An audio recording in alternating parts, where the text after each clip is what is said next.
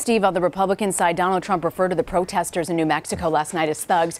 What's the fallout from those violent situations that we see, and especially if it keeps happening across the country at his rallies? Yeah, there's a couple of things. First of all, this is not a very good look for Trump. You don't want, I mean, he's another guy, by the way, like Hillary Clinton, who his unfavorables are sky high. And you don't want these kinds of negative pictures out there, especially for voters who are trying to figure out where they're going to go in this election. Are they going to vote, they're on the fence over Trump and Clinton. And you see these kinds of things, and voters start asking the question, why is this happening? Why is there so much violence, anti-Trump violence? What is he saying? Why would I vote for a guy who inspires such violent reaction? But at the same time, we talked so much about Trump and the criticism that he got from Democrats for inciting violence at his rallies, at least among pro-Trump people. Now, these are anti-Trump protesters, and we've seen this a couple of times now, where anti-Trump people have created some chaos, whether it was in California or now in New Mexico. And the question is, will this happen moving forward at the convention? And is it incumbent upon Democrats now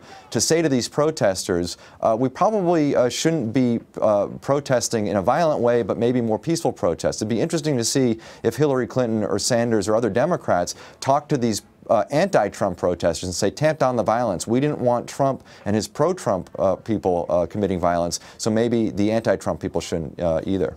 And David, there's been a lot of talk in the past 24 hours that Paul Ryan may be close to endorsing Donald Trump. What impact would that have, and would it really matter for Trump's campaign at this point?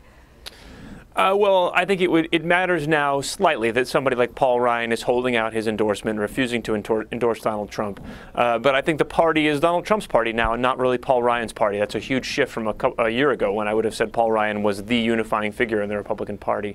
At this point, I think unless Ryan chooses the sort of Mitt Romney path, his former running mate, and runs actively against Trump and sort of tries to rally people to oppose Trump or vote for somebody else, I don't think it matters that much. If Ryan endorses Trump, that's great for Trump. If Ryan just sort of keeps his mouth shut and doesn't say anything, that's probably about the same effect for Trump. Okay. Steve Chaggaris and David Fahrenthold, thank you guys so much. Thanks, Rena. Thank you.